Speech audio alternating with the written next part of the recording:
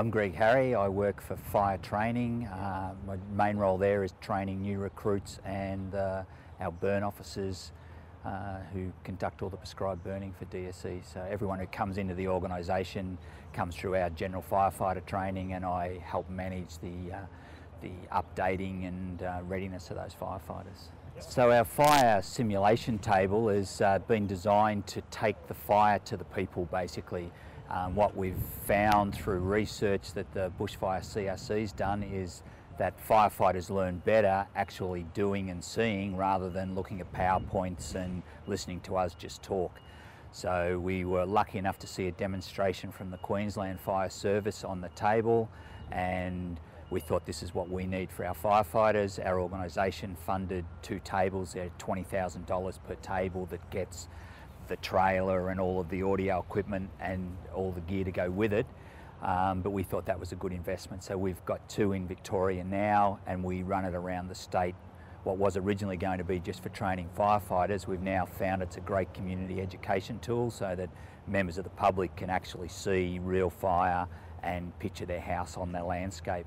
The table replicates fire behaviour really well. So there's certain things about fire that's influenced by fuel, the weather and the topography, and we can alter the fuel, the weather and the topography on the table, and it actually replicates fairly well those sort of conditions. So if it's a hot day, the fire's a lot different than if it's on a cool day. If we've got slope, the fire's a lot different. If we add more fuel or take fuel off, it changes the fire behaviour.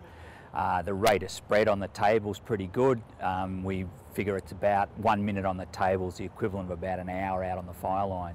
And the pressure that it puts people like that incident controller under, because that fire is happening fairly fast, but he's got the same sort of restrictions that he has in real life. So there's problems with machinery, there's time delays and all that, and that's just replicated on the table. And we notice that they get under the same sorts of pressures that they get on the fire line, actually on the table. For us, we've been using it for incident controllers, for operation officers and for firefighters, and we use it for fire safety just because we can replicate a lot of safety scenarios, and things happen on the table without us even trying to orchestrate them. They just happen on the table, and we can pick up the safety lessons from that.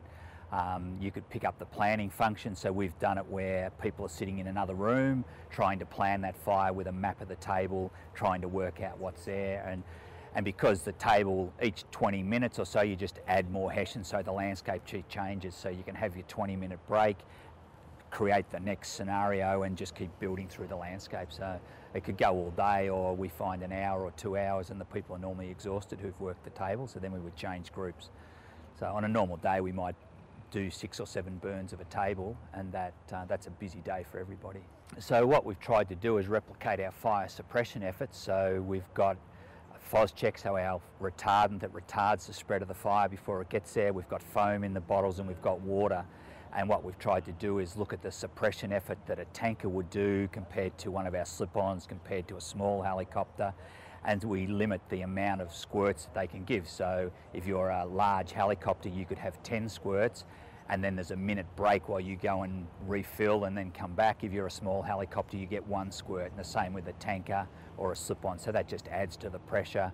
We have dozers there with little sand buckets, and they could build X amount of line per minute, and then they'd have to wait. And so it's just a timing thing to slow down, because you could very quickly just hose the table down, but that's not how fire suppression works. It's a time thing. It's about getting your resources in place, and it all takes time to do, so the fire's growing while that happens. Well, that's funny, because I thought they might think this is just a bit Australian and it wouldn't work for them like it works for us, but they probably got more out of it than any other group I've ever worked, because they jump straight into the role play. They're used to simulating fires.